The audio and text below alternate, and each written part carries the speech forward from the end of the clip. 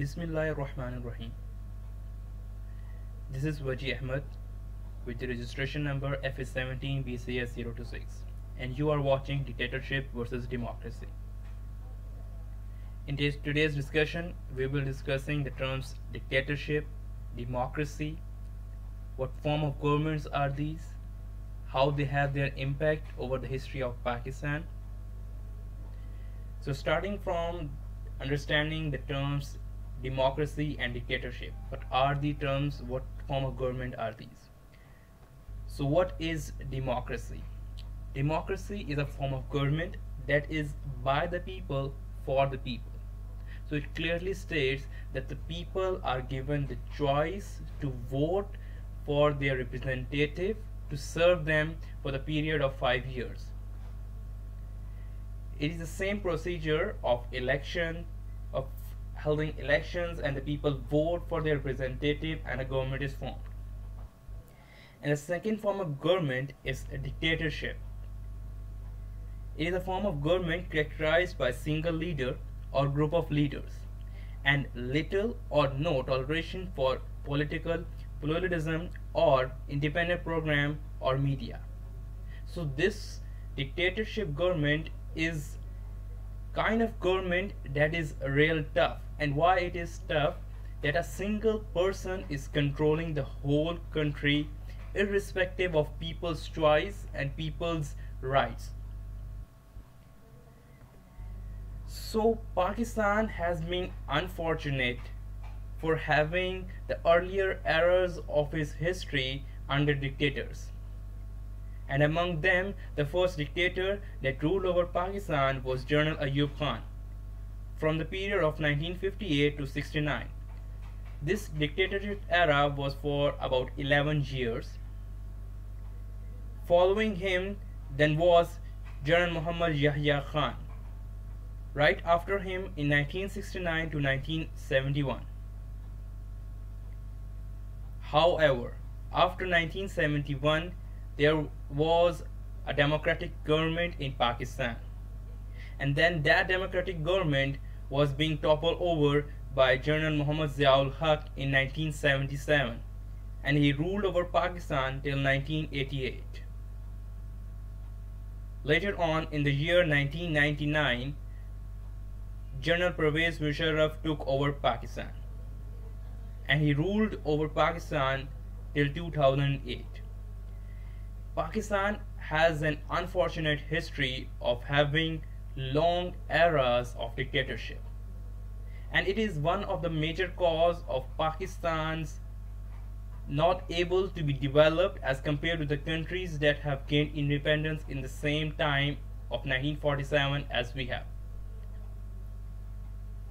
Because in a democratic government there are more chances and there are more possibilities that the country will develop, as the investor from all over the world and from within the country invest in different fields in development of a country. Similarly, as the people are happy, they are in a wish to develop the country, pay taxes, and also try their level best in order to uplift their country. Discussing the dictators of Pakistan, now it is time to discuss some of the democratic parties of Pakistan. Some of the renowned democratic parties of Pakistan include Pakistan Tehreek-e-Insaf (PTI), Pakistan Muslim League Noon (PMLN), Pakistan's People's Party (PPP). As I have mentioned earlier, and by my own perspective, democracy is better for a country, as it is a major pathway in the development of a country. So what are the pros of democracy? Democracy has a lot of advantages, and among them I have mentioned a few of them. First of all, it improves the quality of decision making, as this whole process of democracy is being done through the people's decision. The people are given the choice to choose their representative, to choose the people that they want in order to make their country develop fast and world. Singularly, it is better as nothing is permanent. For example, there is no winner or losers. A person is given a chance to help out the country in order to develop itself for a period of 5 years. But there is no limitation of this government to be ruling for more than 5 years. Because after 5 years, there is again going to be a new decision making. The people are given the choice in order to preview the development made by the previous government. Either they want the same government or they want to change the people. Thirdly, it is continuously an improving process. As the earlier discussion clearly narrates that we are developing toward a better country. We are moving forward toward improvement. So mentioning underneath are the democratic eras of Pakistan. The first democratic era in Pakistan was in the year 1988, when Pakistan's People's Party won the election to form its government in Pakistan. This government ruled for like 2 years from 1988 to 1990. Later on, another democratic party, Pakistan Muslim League Noon, that is held by General Nawaz Sharif, took over Pakistan by winning the election in the year 1990, and it ruled over Pakistan for the years from 1990 to 1993. Later on, Benazir Bhutto, leading People's Party, won the election of 1993. To 1996, the government was made by Pakistan People's Party. Later on, Pakistan Muslim League Noon, from the year 1997 to 1999, this government was ruled by Nawaz Sharif, that was representing Pakistan Muslim League Noon.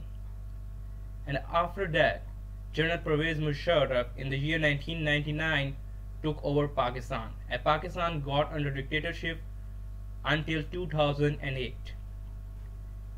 In the year 2008, democracy was revived in Pakistan, as the fifth democratic government in Pakistan was formed by People's Party in the year 2008, and it ruled over Pakistan till 2013. Later on, in the year 2013, under the next election, Pakistan Muslim League Noon again took over Pakistan, and it ruled from the year 2013 to 2018. It was an era of 5 years. And in the election of 2018, a new party, Pakistan Tehreek-e-Insaf, that has not been in the race of democratic parties competing against each other in running the country, took the plea over, and Pakistan Tehreek-e-Insaf formed its government in the year 2018. And Pakistan is under the government of Pakistan Tehreek-e-Insaf till today.